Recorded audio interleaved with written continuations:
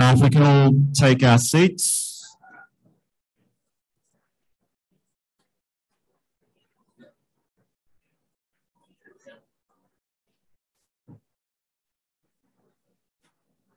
And thanks. Just before we get started, hopefully you've all got your breakfast. Someone said to me it's like eating on a budget airline, and that's the vibe we're going for. So we can't fly, but we can certainly eat food out of a paper bag on our laps when we need to, crammed next to someone else. So before we start, just a bit of housekeeping. This event is being held in person, and we have a number of people, number of members on Zoom. So welcome to the Zoomies. Please make sure your mobile phone is turned off. If you need bathrooms, they're outside and to the right. In case of emergency, there are platform staff who will assist us. I'm not sure where they are at the moment, but I'm sure if there's an emergency, they'll come running in. So it's my pleasure to start proceedings by welcoming Auntie Marie Taylor for a welcome to country. Auntie Marie.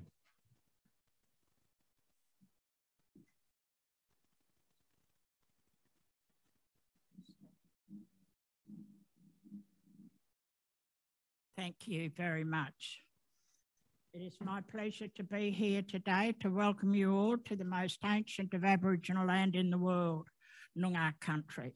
And as we are by the beautiful Swan River, I'll have a little story there later on to share with you. But first of all, let me tell you that we are in the season of Julba.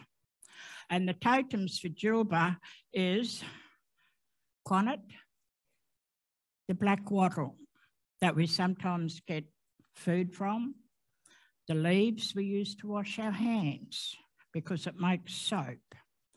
And the bird that is the totem for this month is Ngorlak, the white-tailed black cockatoo. And the beautiful tree that is growing only down here in the south is the jarrah. And from it, we get all sorts of things. Let me welcome you in the ancient language of the Noongar people, of whom we still maintain and share and teach and revive today. Abba, wajak baladong Noongar Bridia yok wanju Noongars, Noongar wom, wejalus Bridia. Nitcha Yorkania Bibleman Borja, Nitcha Warding Mat Management, Kundam Borja, Mut Janabidi Nitcha Balapin Weir, Mityin Alakan Yai, Ne, Karajinan Kura, Yai Buddha. Greetings, the Aboriginal custodian welcomes you all here to the land of the people of many breast. This is Crow and Cockatoo dreaming land whose families and ancestors tread the grounds, leaving footprints upon the land where their spirit lingers on, surrounding us through stories as we listen, look, learn, talk, and later on we will celebrate and also have a lovely breakfast. Nunakan Kurin Kumbawaran Pokicha, Alijanuna Borja, Ual Kurnicha, Yalagonga Borja, Yalagonga Caleb, Wanju. Some of you have come from over the Great Sea or from your lands afar to come and settle on the camping grounds of our great leader of the past, Yalagonga, and I warmly welcome you here today. Share a little story, and it's about two sisters. There is a constellation of three stars that were once known as the three sisters, and very probably the three stars of the Orion Belt. In the beginning, the three beautiful women who occupied each of these stars decided to come down to Earth and look around.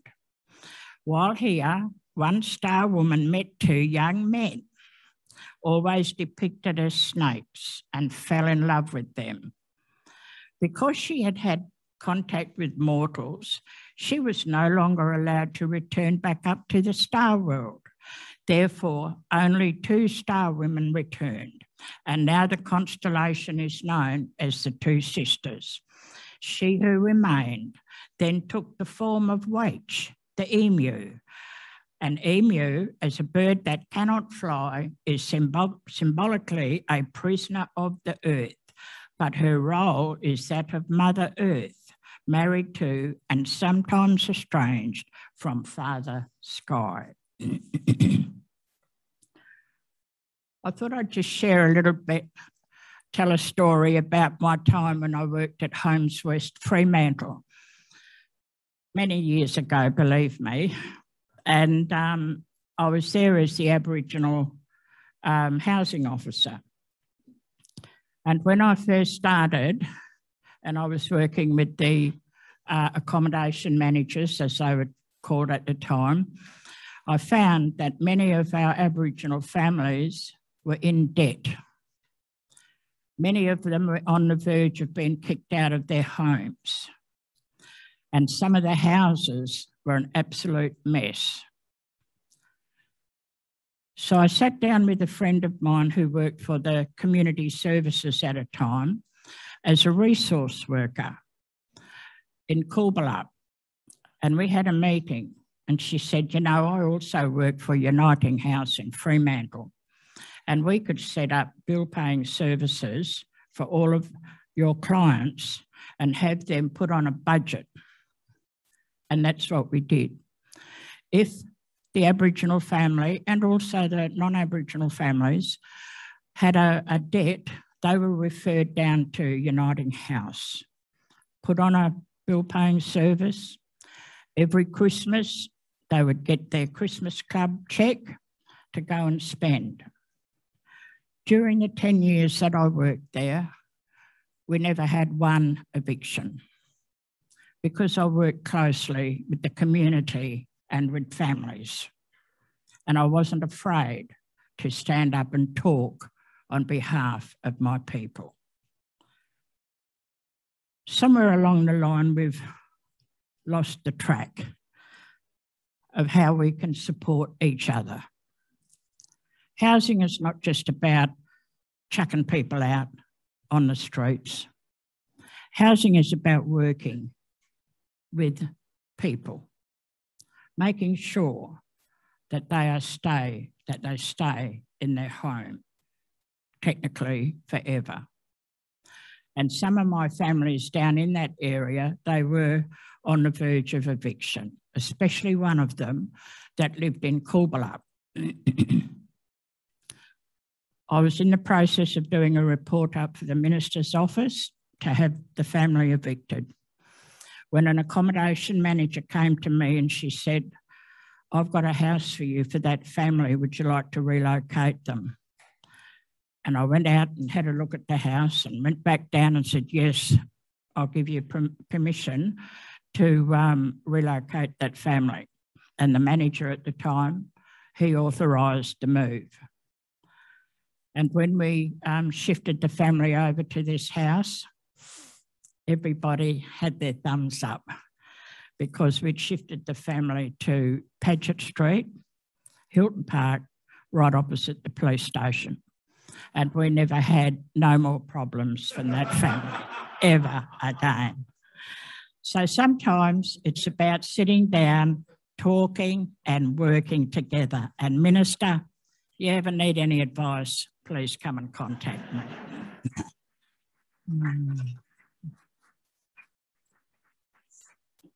Let me leave this little blessing with you all, which is the verse of a chorus of a song.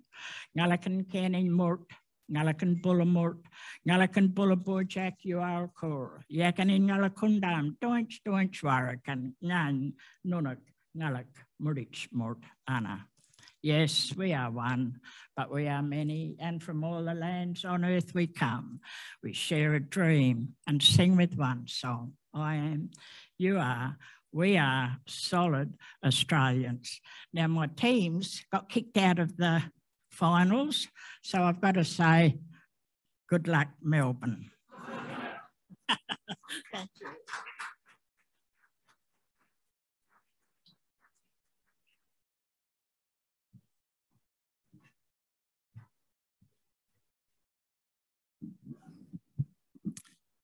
Thank you, Auntie Marie, for that fantastic welcome. And I just want to acknowledge that we are on Noongar Budja. And last night I was at a talk and a very wise Noongar elder talked about the word Budja and said it means more than just country. You know, it's probably the closest translation to Buja might be universe, which I thought was much more apt. We should be thinking about country as universe. So this morning we're delighted to welcome the Hon John Carey MLA, Minister for Housing and Local Government, to this breakfast event. And in the Minister's inaugural speech to Parliament, he said, "I am an optimist. I'm here because I believe in the capacity of community to come together to drive social change and improve people's lives." And I'm an optimist too, and we're optimistic at Shelter, WA. We know that there are incredible housing challenges facing people across Western Australia. And everyday services are seeing the mental health, economic and social impacts of housing insecurity in a market with very limited supply. But we remain optimistic because we know with the right investment and policy settings, solutions are at hand. And we also know that through pragmatic, nuanced approaches to housing, we can deliver homes needed.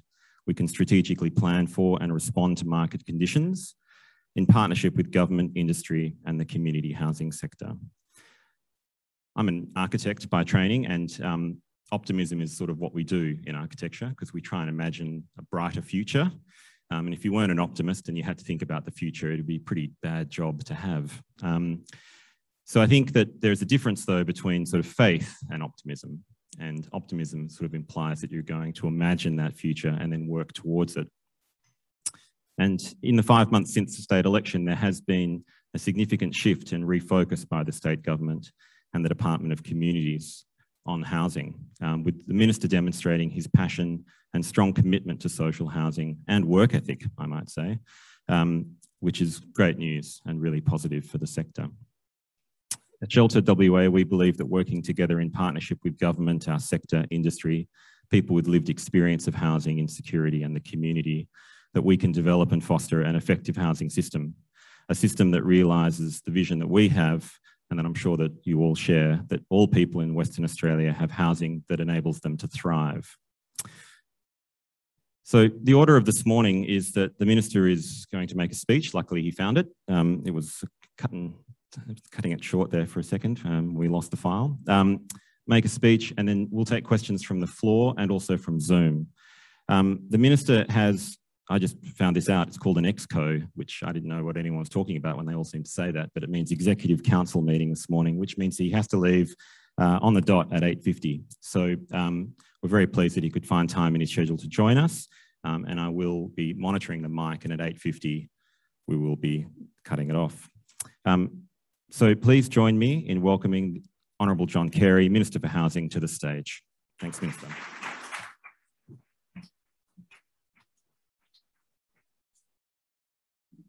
Thank you. Sorry. Firstly, thank you, Kieran, and I would also like to acknowledge the traditional owners and pay respects to elders past, present and emerging. And thank you, Auntie, for that lovely welcome. I think you're controversial to say that you're wishing best luck to Melbourne. But thank you. I really enjoyed your story, and I will actually come back to it later in the speech. First of all, I do want to just slightly depart from the usual introduction that I make to thank everyone in this room. And I think that it is important to recognise the leadership in this room, particularly during the COVID-19 pandemic. We can't ignore it. And obviously for many of us here, with family and friends in New South Wales or Victoria, it is always weighing on our minds. And what you do appreciate is what an incredible safe haven that we have here in Western Australia, and that it is because of the collective effort of our state, of our community, that we've been able to achieve this safe haven. But also, the reason why I want to acknowledge the leadership here is that and if we can remember right back to January 2020 when there were signs, there were doom predictions in relation to the total effect for Western Australia. That was loss of life, that was about the economy, that was overall a very terrible picture. And the Premier had indicated that from National Cabinet. And I have to say, all elements of our community, but particularly the welfare, social advocacy sector really did kick in relation to that planning, but also when we were in lockdown, right down to assisting people who are rough sleeping on our streets. So I do want to recognise the work and advocacy of the sector. Of course, now we face an alternative scenario, one that we did not imagine, and that is a booming economy. It is incredible, and even today we're seeing in terms of economic growth, the unemployment and so forth. But as we know, and as everyone in this room clearly understands, that with that, there are significant pressures. The West Australian recently reported about the fact of migration and that we have the highest intrastate migration since 2013. And as a result, we have seen extraordinary housing construction and demand for housing. 27,000 building approvals, 4,000 under key start. These are extraordinary figures. That has created a heated construction market. But what it's also meant with that population has been a significant demand in public housing, a tightening of the rental market, which many of you have been advocating for. And so when I've come in as the new minister, it has been very clear to me that on the continuum of housing, that we have addressed the affordable housing equation at the moment. That in fact, the West Australian reports huge numbers of first home buyers actually entering the market. There was a figure of buying 71 houses a day for first home buyers. And so I've made it very clear as the new Minister for Housing that my key focus, my key passion is lifting social housing. And I am unrelenting in that focus. And what that has has been to refocus the agency, the Department of Communities. And so what we really have done is, from ground up, is look at how we can recalibrate our delivery programs, really look at everything that we are doing to focus sharply on increasing social housing delivery. And I want to be really frank with you. You know, part of the challenges for the agency was the corruption scandal and what that meant for the organisation. And I don't think I have to say that to anyone here who's engaged with the agency. And Michelle Andrews did a fantastic job to refocus the organisation. But as a result, I think it's fair to say that with all the new ranges of governance and so forth, that perhaps the organisation shifted too far and that there was so much focus on risk that the actual focus on delivery was perhaps not always there. And that's why, as the new minister, we've been going through and looking at particular areas. The first has been the creation of a housing and assets division. And so when I came in as the minister, and this had been inherited, but was that I wanted a far more sharper and clearer line of responsibility about public housing delivery. And that's what we did.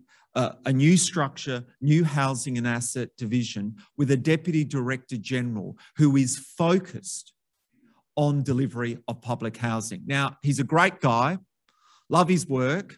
I'm a big fan of his club. He's right here in the corner and I'm embarrassing him, Mark Bryant. But hopefully you are picking it up from your interactions, but there is a deep focus. Now that has meant, for example, and Mark's background is from the Department of Finance, is looking at procurement. Ways that we can streamline processes to get the money out the door. Because we do have a big investment program, nearly $1 billion in social housing, public housing, affordable housing. But part of that challenge is getting the money out the door. And that's why we've got now that very clear, dedicated focus. A second focus is vacancies. Now, I understand the opposition has a job to do, and they've got to get you the catch-your moments, the political moments to have a go at the government. But the reality is that in our public housing system, there is always going to be vacancies. We call it the churn rate. So people come in and they move out, and there is a churn rate. But what I've tasked the department is to go through all those longer standing vacant properties to look at how we can get them back into the system. And for the churn rate, to look at how we can accelerate that shift or that change. And that's particularly in reference to refurbishment programs and those refurbishment programs which are guided under head maintenance contracts. So can we do things like, as we know a tenant is leaving, make an assessment about refurbishment and perhaps do some of it after so that we get the tenant in and we make sure that we house someone as part of that process. So that is the kind of changes that we are really trying to drive internally in the agency so that we're looking at procurement and driving procurement changes. We're dealing with vacancies, and we're also looking at the overall business as usual housing program. And I've already flagged on the public record this, that we are investigating. In fact, I have clearly directed the agency to look at modular as an alternative for the traditional brick build. And clearly there is a lot of appeal for modular. Modular in particular in regional communities is something that we can potentially move faster on. And also modular can be a great option for culturally appropriate accommodation. So it's certainly on my agenda as an alternative to the double brick that we can get out public housing at a faster rate. The other area is looking at land. And I say this genuinely that I know government has a lot of land and through all different government agencies, main roads, Department of Communities, planning and so forth. And when I came in as the minister, it was obvious to me that we needed a more strategic approach, a more coordinated approach that we could actually then leverage off better outcomes for the state and for the community. So what we've done is we've established a subcommittee of cabinet, of which I am chair, with the Minister for Lands and with the Minister for Planning. And what we're doing in regards to that is actually making a strategic assessment of land holdings across the metro area.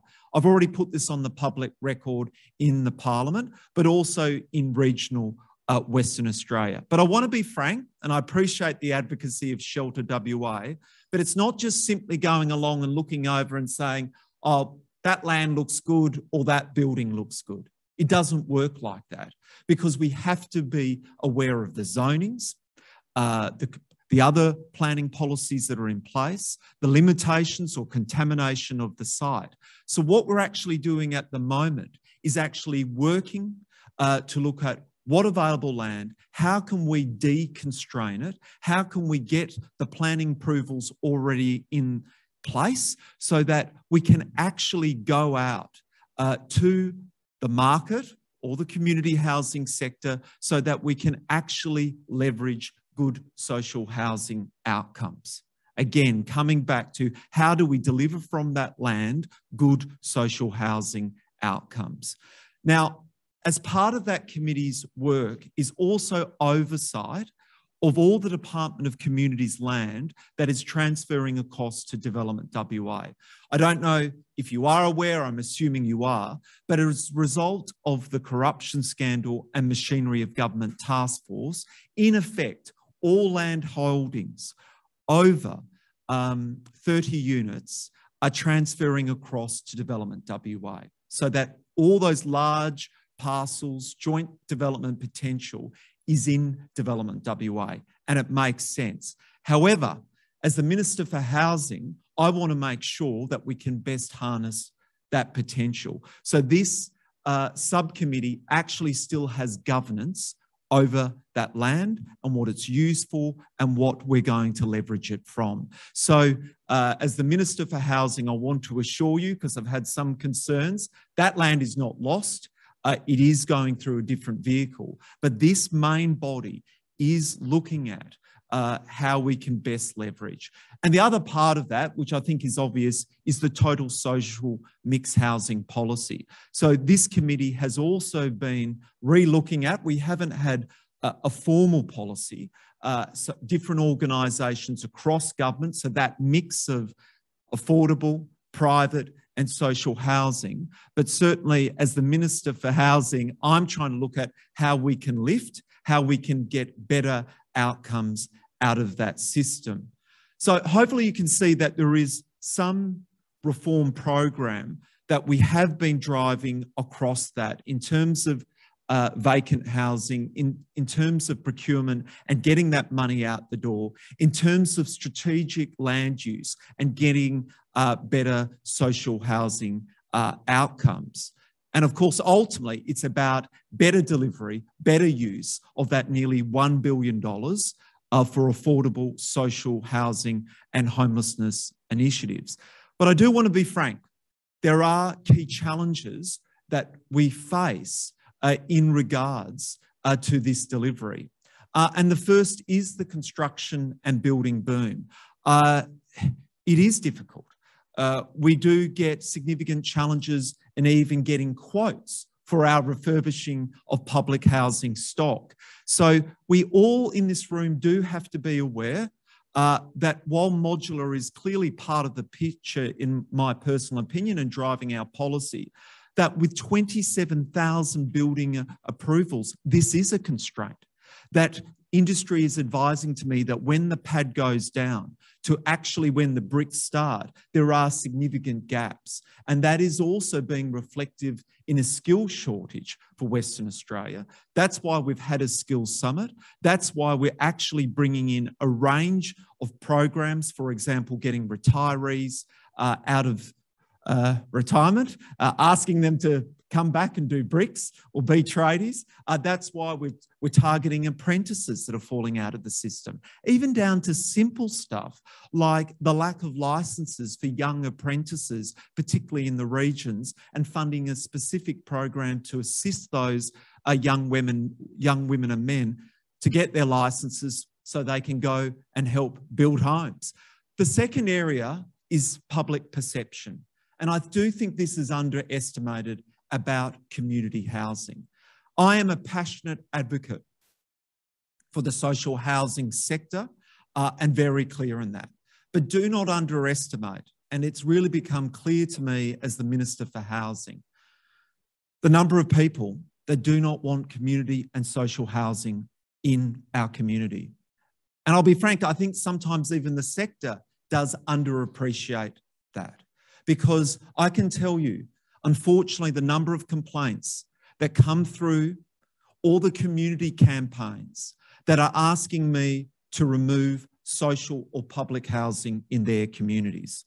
And even in my own electorate, where I'm looking at how to accelerate social housing, I've got people turning around and saying, we don't want it here. That is a harsh reality. And certainly I want to assure everyone in this room that I will not be bowing to that.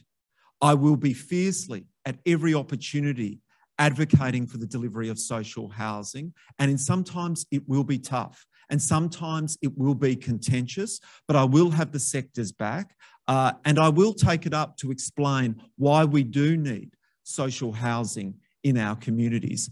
And the third area is the tenant mix. And again, I'm sure I'm preaching to the converted here. But one thing I've been very conscious of is going out to the regions, engaging and sitting down directly with regional staff and saying, put the spin to side, you know, don't take me to your best houses, show me your worst.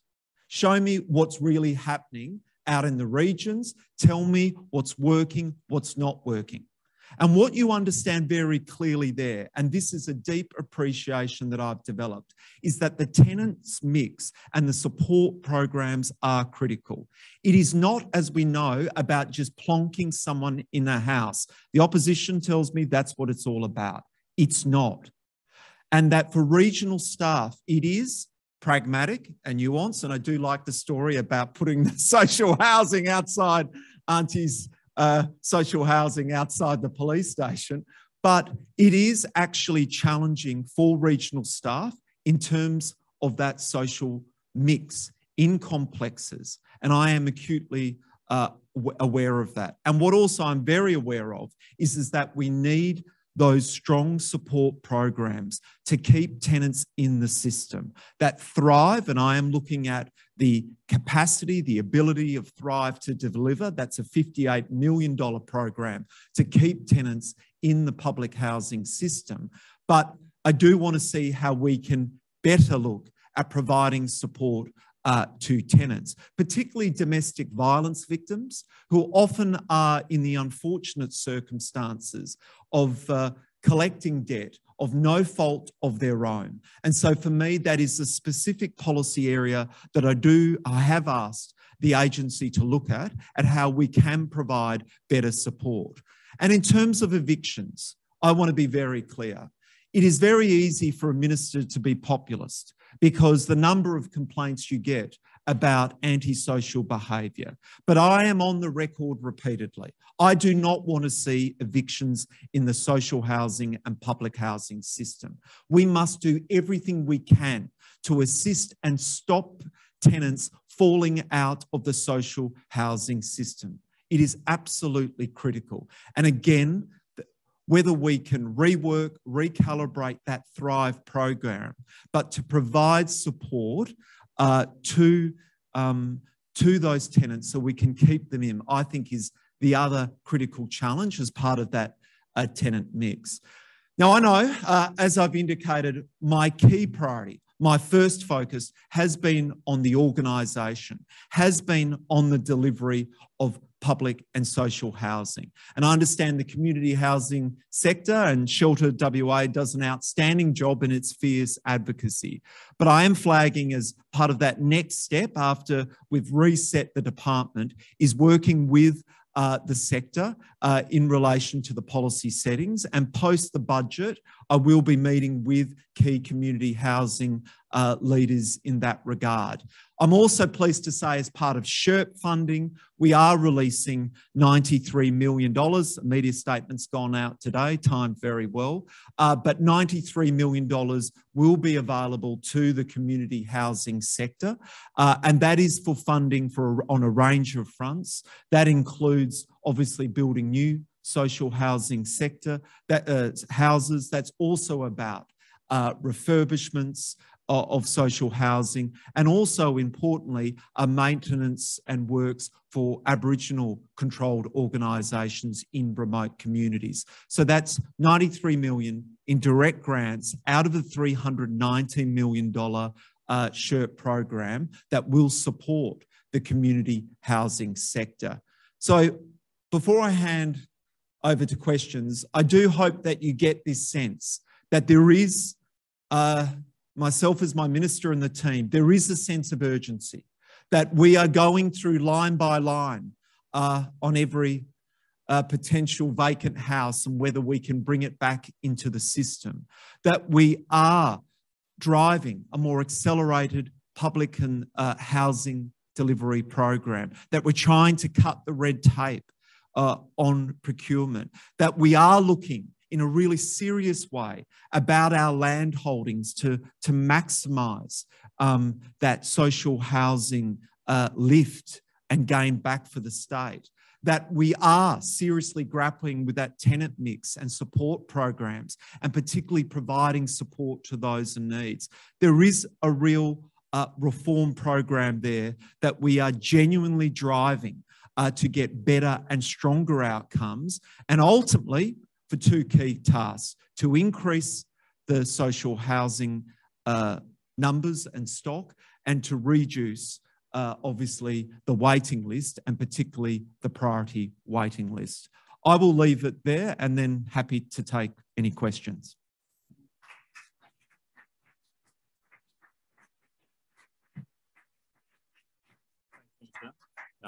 We're down to one microphone, so we're going to have to share. Is that okay? Okay. Well, firstly, thank you for your speech, and I'll take some questions from the floor. We've got a couple of questions from Zoom. Because the people on Zoom can only hear the microphone, I'll repeat the question. Is that okay? Great. We've got a question down here. Yep. Sorry.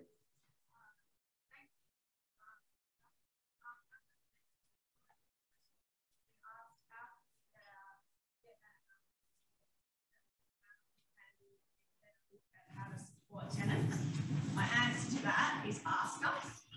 I'm a tenant in community housing, and the whole nothing about us without us fits in the housing and homelessness sector as well. So my question is, how are you and your department going to include people with lived experience in the housing solutions that you just outlined?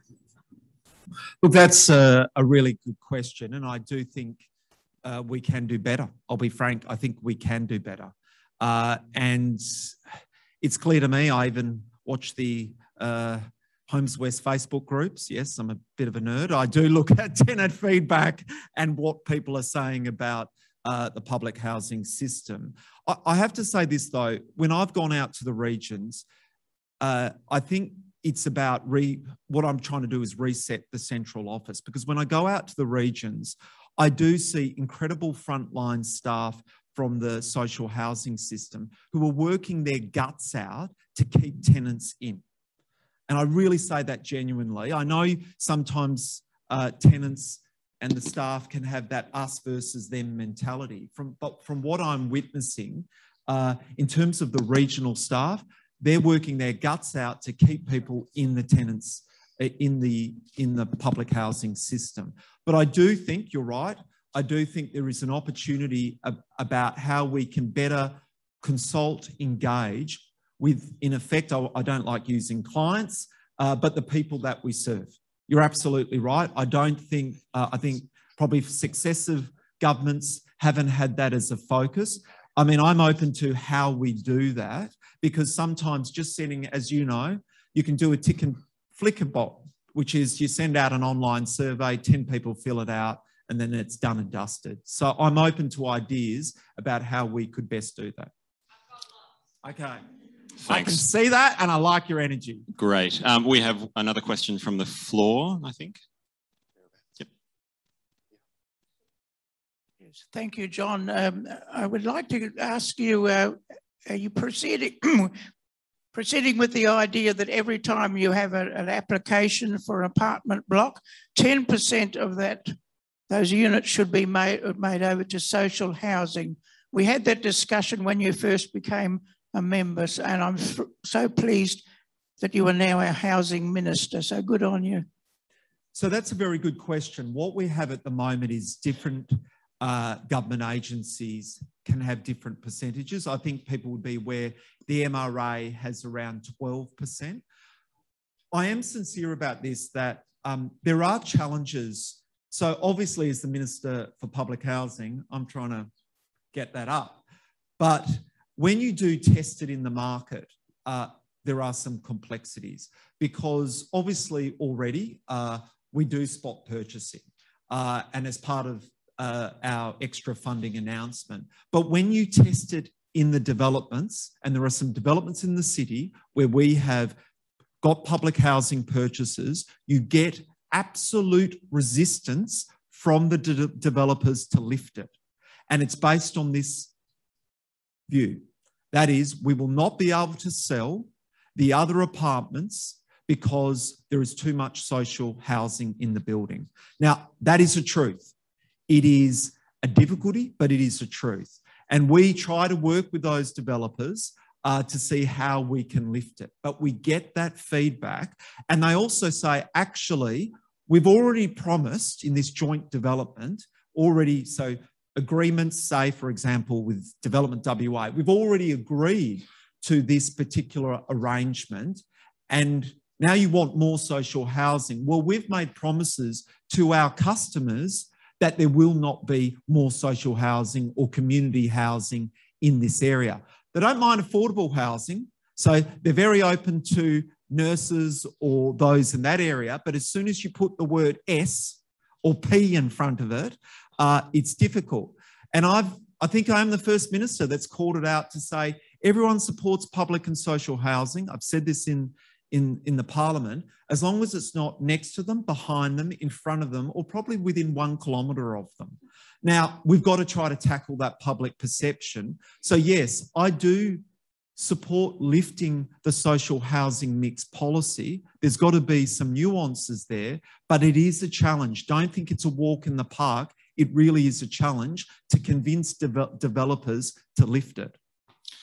Thanks. And we have another question at the back and then one more at the front.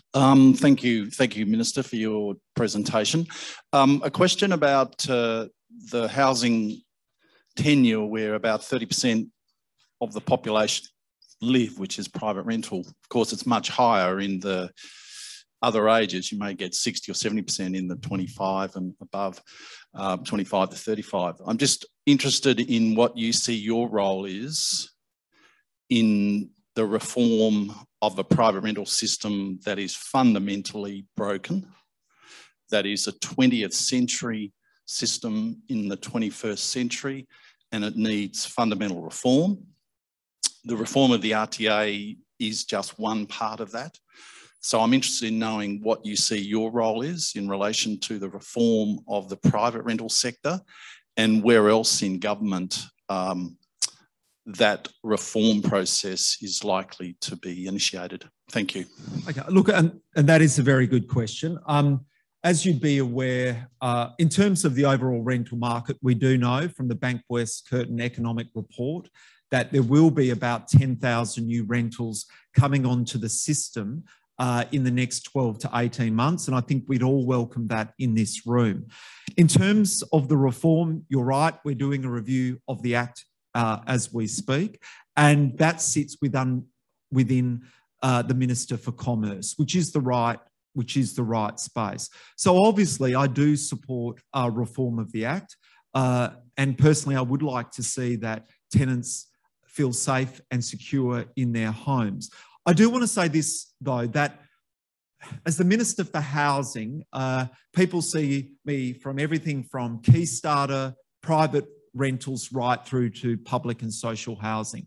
I suppose my message is I am unashamedly focused on increasing public housing and social housing. You know, you can't do it all as a minister. And I have a Minister for Commerce who is responsible for review of the Tenancy Act. So I suppose I feel like we have the affordable housing mix. We're seeing huge uptake, as I've indicated, with those rentals coming through. For me, it needs to be, and I've made it very clear to the agency, and I think this has been a long-term policy where the agency has been focused on affordable homes, on that mix. I've made it resolutely clear. It's social, social, social, and did I say social? Every time they walk into a meeting with me, they know that's what I'm going to grill them about. So absolutely believe we need reform to that Act, but ultimately my job is to lift, to boost, to grow that social housing sector. Thanks. We actually have a question on Zoom. Thank you. Could the Minister please indicate the number of additional social houses to come on stream over the next 3 years? Well, we are going through a budget process right now, or coming to the end of it, I should say. And in terms of the delivery numbers, that will be reset as part of the budget process. We do have a state housing strategy, which is for an extra 2,600 homes in the system, or a 6% increase. Great, thanks. And I think we might have one question from the front and one at the back, and that's it. If you can be quick. Quick. I like what you were saying about taking a more strategic approach across government to deliver better outcomes. I wanted to follow on from your comments about the construction boom, because in the last couple of decades working with the sector, it seems the only time we've really got the political momentum for more investment in social housing has been at the peak of the boom. So have you thought about taking a counter-cyclical strategy and being actually able to say to developers, here's a price point at which we'd like to build social housing? When you can see you're losing work, you're going to have to lay off staff. How much staff can you build cheaply and effectively for us? So we make sure that we're actually smoothing out the economy, not contributing to the boom and bust cycle and getting less housing for our money. Look, I think you make a really good point. I mean, that is the fear that we currently face, is about value for money. So as I've indicated, it's already been on the public record. When we've gone out to get money out the door for our refurbishment programs, you A, are waiting for a quote, or B, they're escalating their costs. So obviously I do want value for money. So on two things, the Premier's already flagged as an overall approach for government. We are looking at that smoothing out in terms of some of our major infrastructure works that may be putting pressure on the system and greater demand and competing, obviously, for social housing delivery. So I think you will see a smoothing out of those projects. And yes, in the social housing and public housing sector, that's what I'm looking at, is how do we create a very clear pipeline of work beyond this boom? And, you know, the housing sector tells me probably in the next 12 to 18 months, the boom will in effect be over. Of course, if the opening of international borders does occur and so forth, who knows, there could be another uplift in population intake. But yes, as part of the policy setting, I am looking beyond these first two current years in our second term to looking in the outer years about a delivery program that is focused around social housing. Thanks, Minister. And the final question from the floor for time. Thanks. Thank you, Minister. I contacted our members across WA, Jane Chilcott from Link West, Community Resource Centres and Neighbourhood Centres, Mullawa, Denmark, Walpole, Meekatharra, Jurien Bay, Northcliffe all got back to me to highlight the issues of housing and homelessness in those areas, and in particular for the staff of those community services. So those organisations, those people would very much welcome your idea of modular. I think that was something that they came up with as an idea. Following on from the first question, they would love you to go and visit them and talk to them on the ground in those organisations to hear what's happening in those communities, and would really welcome and would love to know what the strategy is, particularly around small regional towns around housing and homelessness. Thank you. So as I've already flagged, we've been trying to reform all the programs.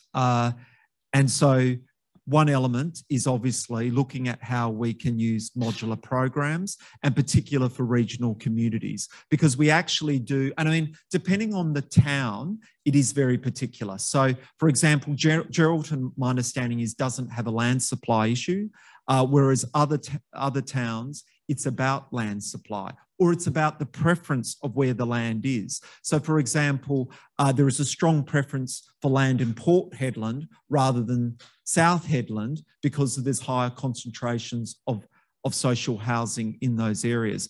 But we are already looking at the land holdings in those regional towns and where we can get modular onto those areas. We're also, the other element is grow housing.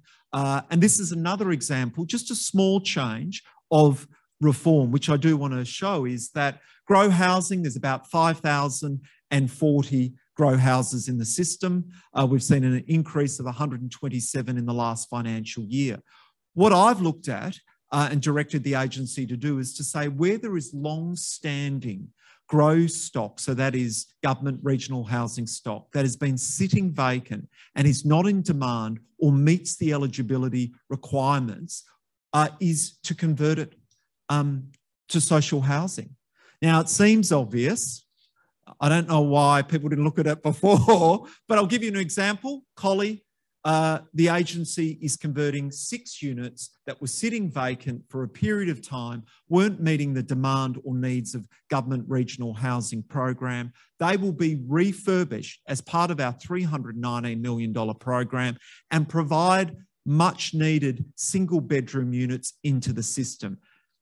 Might not light your world, but for me, that's actually exciting that I've got a department now that is looking and driving and seeking out those opportunities to boost the social housing stock. That's what I want to see my agency to do, is that every opportunity where we see something like that, where it can be a change, let's grab it because that will change people's lives. And I'm really pleased that they're looking at other grow housing. We're not going to be doing a mass transfer. And, you know, every decision we make, I'll be frank, I cop it. The opposition will probably come out and attack me for depleting grow housing. Well, actually, I would argue it is a very reasonable and logical use in the current demand and pressures for housing.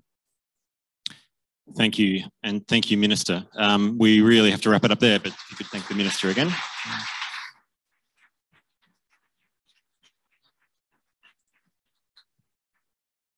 I just want to thank the Minister one more time, and also to thank Arnie-Marie Taylor for her welcome to country. Thank you for being in the audience this morning, getting up early, braving the cold, eating out of a paper bag, all those things. Fantastic. Thank you. And thank you for the people on Zoom, hopefully having a sit-down breakfast. I'd like to thank the Shelter WA team for putting this together, for hassling and hustling technology every time they do this. Thank you. And if you're not currently a member of Shelter, it's not too late. You can join. There are a number of people wearing Shelter t-shirts. You can talk to them and we'll give you a form. It'll be very simple for you. So that concludes this morning's breakfast. Thanks again, and see you at the next one. Bye-bye.